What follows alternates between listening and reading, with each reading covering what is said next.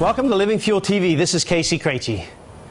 It's cold and flu season, so you need to rush out and get your flu shot, like you hear on the advertisements, right? Not exactly. There are better ways, in fact, to handle this season. So first of all, cold and flu season. Why is there a season for cold and flu? Have you ever thought about that?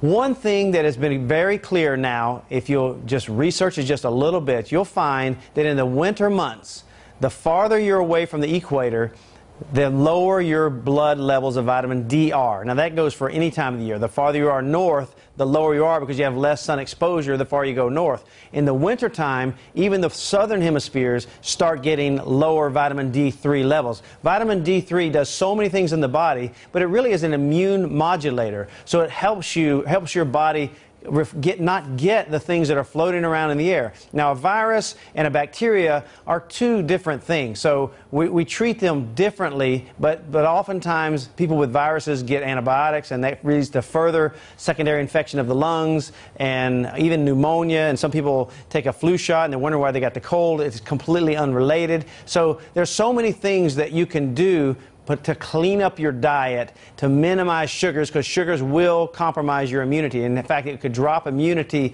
as much as 50% for several hours after you have a high sugar meal, while tripling the inflammatory response in the body. So basically, you become a walking petri dish if you have bad nutrition. So clean up the nutrition, get exercise, spend time in the sun, take about 5,000 IU of vitamin D3 a day during the winter months, and have your vitamin D3 levels checked when you get a blood test periodically to see that your vitamin D3 levels, or your vitamin D, 25 hydroxy vitamin D levels, are 50 to 70 versus what people are thinking before is 40 and 30 and 20, which can be dangerous for other reasons as well. So this is an important tip that can keep you healthy through the cold and flu season. God bless you and have a great day.